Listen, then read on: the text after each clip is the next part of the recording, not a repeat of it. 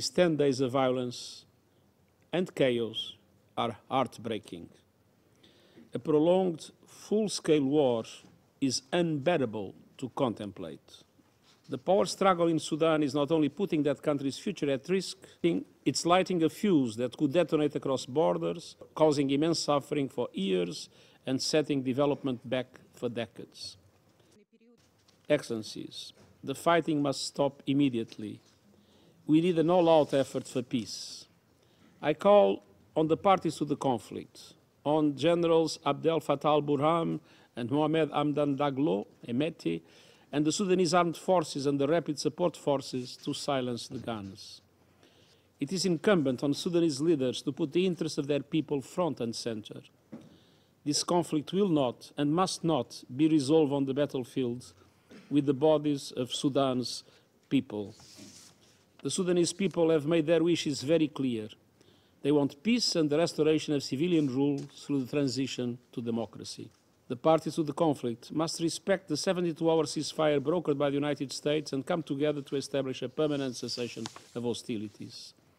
I urge all Council members and other member states and regional organizations with influence to press them to de-escalate tensions and return to the negotiating table immediately. Both of the warring parties have fought with disregard for the laws and norms of war, attacking densely populated areas with little consideration for civilians, for hospitals, or even for vehicles transferring the wounded and the sick. I urge both sides to abide by their obligations under international humanitarian law and ensure the protection of civilians and civilian infrastructure. Both leaders have not been able to fully commit to a complete ceasefire or implement one. The two generals continue trading accusations and issuing competing claims of control over key installations.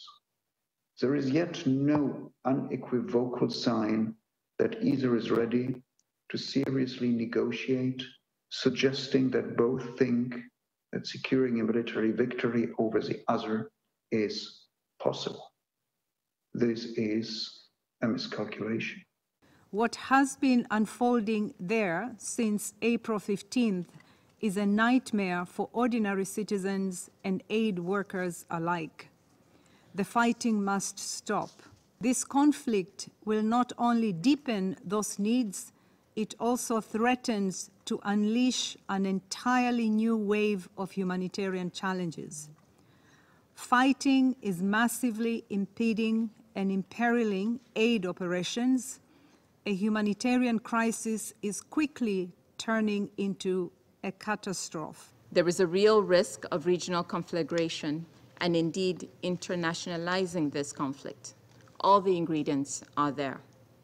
We have seen this happen 11 years ago in Libya, which is on the Sudan's northern border, consequences of which the entire region is still affected with today.